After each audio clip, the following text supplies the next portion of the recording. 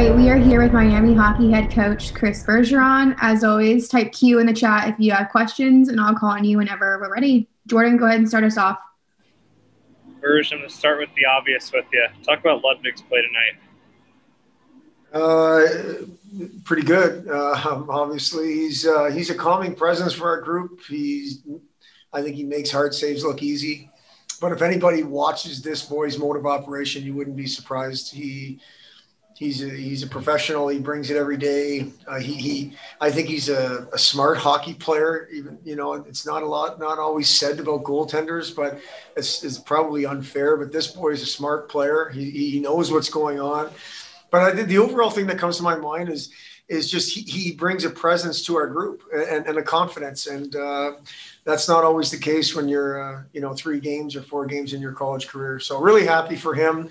He deserves it, and I think he's played very well. Brad, go ahead. Chris, clearly you guys thought he was going to be pretty good with the way Cross played really well in your first game, but you still came back with Ludwig in game 2 in the pod. What made you guys think he was going to be ready for college hockey in the NCHC?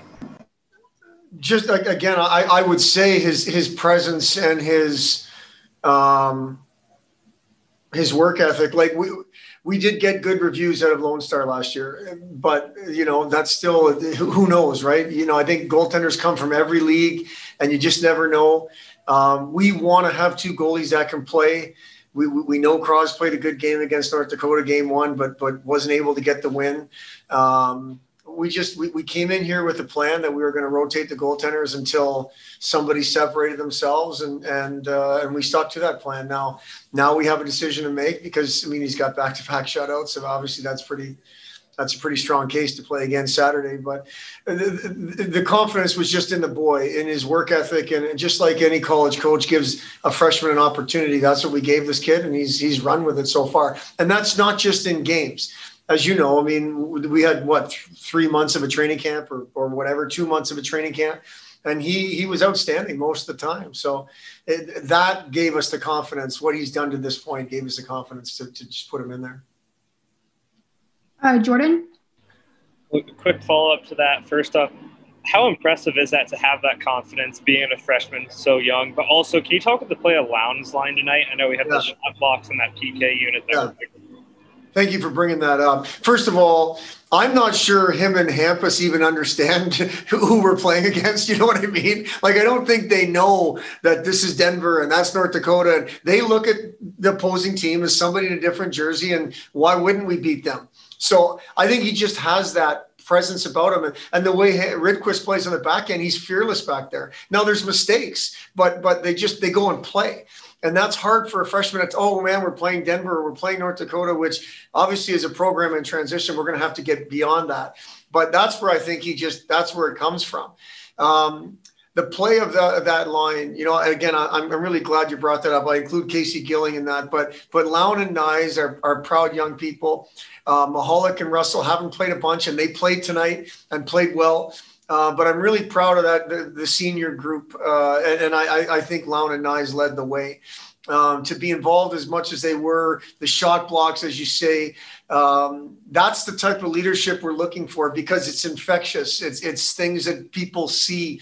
There was a win face-off with the empty net that Phil had a second and third effort to get it out, which led to the empty net goal. Just really proud of that senior group.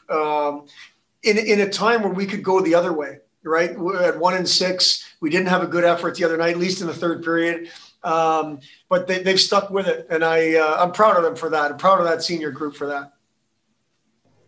Brad, go ahead.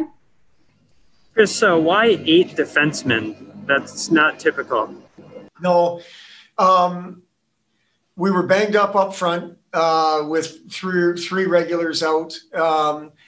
And I felt like those 8 guys deserved to play over the one forward that we didn't play. I mean, I'm a firm believer in rewarding people for their efforts and playing who should play, not what the rules say because as you know, they say we can dress 19, whether that's, 12-7 or 11-8. And it might be you can ask Coach Ruud this, who's running the D. It might be a little bit easier just to roll 4 groups of 2 rather than fit in the 7th guy, because I am about opportunity, and we do have 10 defensemen. And so to dress the 8 tonight with Crowder being banged up, he's got an upper body injury. I thought all 8 of those guys played well, but the reason was because they deserve to play. Jordan, go ahead. Chris, does this kind of further prove that anything can happen on any night in this league? And then also, what do you want to see the rest of the pod? I think it further proves that, yes, and not only in this league but in college athletics. These are young kids, man. I know they're young men, but they're still young people, and who knows, sometimes, especially in this setting. What I'd like to see in the pod is us to build off of tonight. We set the bar again for ourselves in terms of defending and competing, and we found a way to score enough. So I want us to build off of that. I don't want us to go backwards. I don't want us to take our foot off the gas. I want us to build off of that. We're going to rest tomorrow, and we'll go back to work on Saturday to try to get the series split against Colorado College on Saturday night. But the focus will be to build off of tonight's game and the level we defended and the managing of the puck, excuse me, and our level of compete, excuse me, which we have to have for us to have a chance. All right, we are here with Phil Nyes. As usual, type Q in the chat whenever you have a question, and I'll call on you. Jordan, go ahead and start us off. Yeah, Phil, can you talk about Ludwig's play tonight?